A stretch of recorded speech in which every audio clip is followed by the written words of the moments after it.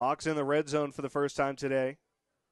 Gavalis fakes the give to Heyman, keeps it running left, now going to burst out the middle. He fires through into the end zone for the touchdown.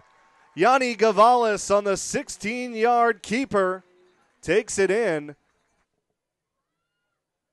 Getting a shot out of the shotgun. Going to throw a quick bubble screen to Jones. Dropped immediately in the backfield. Sean Callahan comes up and makes the 4-yard blast. Oh, that's how you pop somebody right there. That's contagious as well. The entire sideline feeling that one. Forcing the punt. Well, now Mulligan with his second punt of the day. Pace puts the rush on high. Spiraling kick. DeVere calls for the fair catch. Hits a Pace player in the back. Live ball. St. A's has it. It's Richie Curran picking it up and carrying it down inside the 10. You can't advance it, though, but either way, it's St. A's football.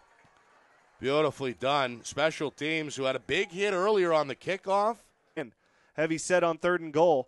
Gavalis gives to Heyman trying to sprint around the right side. He turns the corner and he's in for the touchdown.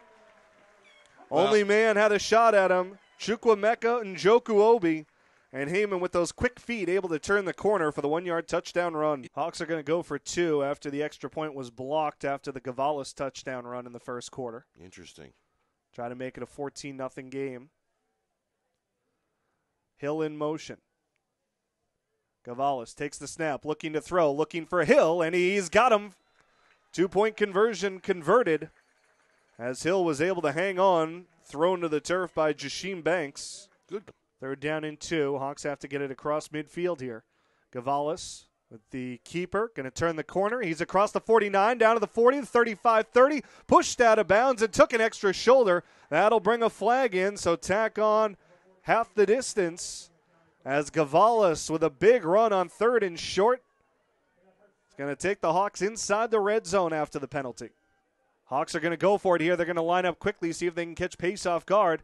Gavalis gets him lined up, tries to lean in on the QB keeper, and the line gets the push. Gavalis takes it in from a half-yard out. His second rushing touchdown of the game. Still waiting for the official signal down on the field, but Gavalis with the push definitely got in. And now the Grapponi Stadium crowd erupts in cheers as Yanni Gavalis makes it a 20-0 game with his second rushing touchdown today. 4th down, 15 seconds left. St. A is going to elect to go for it here. Hawks want a fresh football in the game. Yeah, this one will be about a 42-43 yarder. Into the wind. That's a little bit out of Parisi's distance. So Hawks will go for it on 4th down. Gavalis has time, now steps up. Going to throw for the end zone, looking for Shosky. Jump ball is caught! The big wideout came down with it.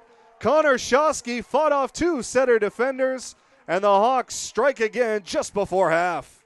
Artak lined up in the slot. He's been the go-to man on this drive. Gavalis gives to King. This time he jumps it in. Corey King in for the score, his second touchdown of the season. 3rd time's a charm for the junior from California. An island. 3rd and goal, quick slant, Hill's got it, and a touchdown. And as I say that, Banks gets lit up. The 2 connect again, Gavalis to Kyle Hill. 7th touchdown hookup of the year for those 2. And with less than 30 seconds to go in the 3rd quarter, the Hawks strike again. Yeah, Banks and Ferraro talking to each other after that one, a miscommunication. Yeah, I mean, we got the first one under our belt. It was a great feeling. We certainly haven't practiced like a team that has our record. I mean, that's kudos to our kids and our character and their work ethic. You know, at times we haven't executed the way we want to, or we've been out-executed and made mistakes, but that's part of football, and it's part of the process that we continue to change our culture here. I really thought our offense did a great job, you know, especially when they're going against the wind. Had some really key drives, and guys make some big plays on 3rd and 4th down. And I think I went for it on 4th down a ton today. I just had a ton of belief in our offense. And defensively, you know, we did a good job of stopping the run. They got a couple of pieces in there, but and then we're able to pressure on some later downs, and we got a chance to open up our blitz package and the things that we've been working on. So really a team effort today, offense, defense, special teams, and great execution by our kids as far as understanding the plan and working the plan to be victorious. Today, yeah, you know, for Yanni, it was really putting a plan together and take what the defense gives us, you know, and If they're going to pressure, we're going to get the ball out. If they're going to give us a good box, then we're going to run the football. So really, I thought he did a great job of managing the game. I give a lot of credit to our coaches as far as sitting down with some of our offensive guys and just going through some of the pieces that we wanted to try and accomplish today. And more importantly, we didn't turn the ball over, which has been our challenge here this year. And I really stressed that to our team about touchdowns and turnovers, and they really took ownership of it. Hey, college football, man, it's hard to win in college football, and this ball was presented to me by Josh Garrett, one of our captains, is priceless. I think of a lot of things that have gone into this. I think of all of our kids. I think of our starters and our scout team guys. I think of our equipment people and our people behind the scenes that do everything to make our jobs easier. And I really appreciate it. And it's onward and upward from here.